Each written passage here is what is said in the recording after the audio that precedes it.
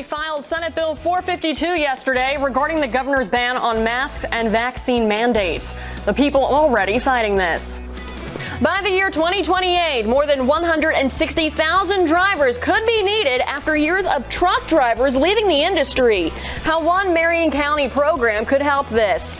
And a former Alachua County School Board member is taking her case to federal court. Why she says Governor Ron DeSantis violated her constitutional rights. Those stories and more coming up on this Thursday, October 14th. TV 20's Morning Edition starts now. This is WCJB-TV 20's Morning Edition.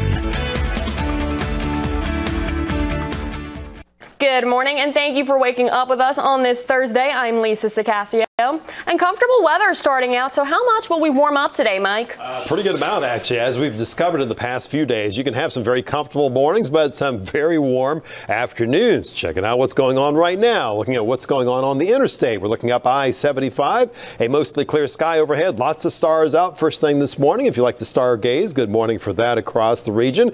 Visibility coming down